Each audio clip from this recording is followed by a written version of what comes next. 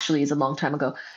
Wow. So the Higgs is what gives people, and by people I mean particles, their mass. And at the time of writing this book, it was not discovered. It was the one missing boson, the one missing little particle. Oh, this model, however, does not provide a unification of all three interactions in the same way that the electroweak theory does for two of them.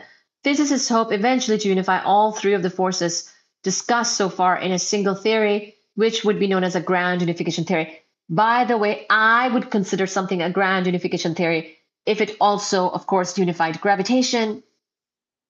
Can't forget that one, but oh well. There are many contenders for such a theory, but it is not known which, if any, is correct. Because, by the way, another thing with unifying the three non-gravitational forces, I do believe, required supersymmetry as well. So we kind of read that from the other book called The Elegant Universe by Brian Greene.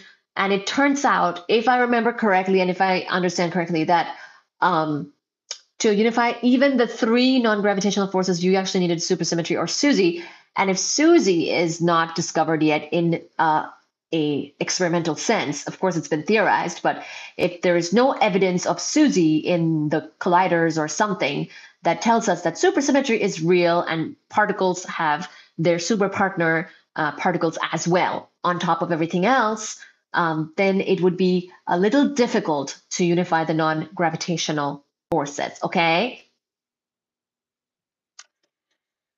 So another thing where I wanted to point out that we know that we don't quite know that, okay? It's important to understand what we don't know.